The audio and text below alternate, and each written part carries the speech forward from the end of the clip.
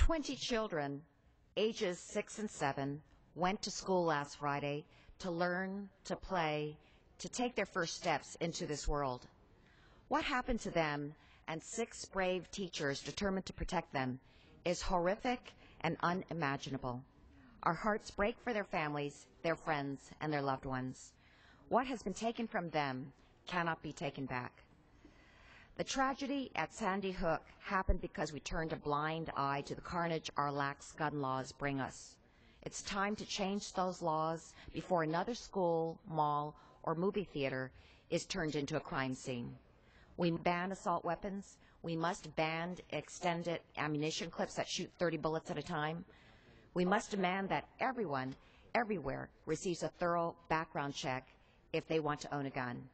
It's time to reclaim our security, and it starts by making changes to the law.